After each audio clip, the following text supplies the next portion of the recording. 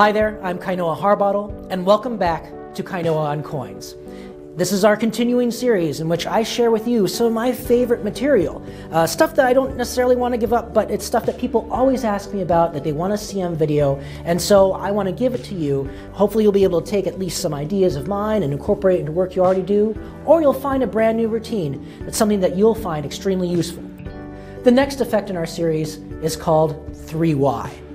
3 fly is an incredibly popular coin trick. It has been since it pretty much came out.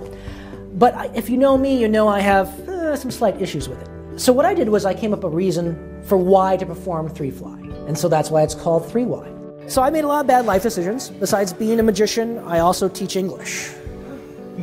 Yeah, I know, that's what I say.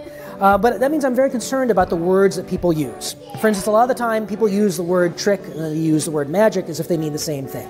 I found a way to perform the effect, but I could also incorporate what I thought were its strengths, but also solve some of its weaknesses.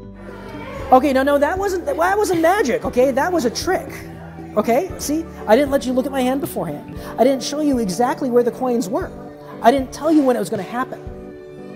It's going to happen on the count of 3. 1, 2, 3. Just like that. Yeah, that's magic. See, I think it's magic too, but well, let me try to raise it up another level here. I'm going to make this coin travel visibly. I'm going to do it twice. But I can tell you the first time you're not going to enjoy it. Trust me. See, I warned you. Well, you had some sort of, you were tickled, but you did not enjoy it. Because if I could make that coin go visibly, it'd look like that, right? It'd just jump across. This is the visual at the fingertips coins across, but the reason why it's called 3Y is because it has a reason to be performed.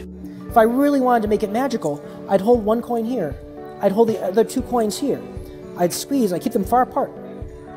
And that one would vanish from here and then fly over there, just like that. See, that's magic. Kainoa on Coins, taking your coin magic to the next level.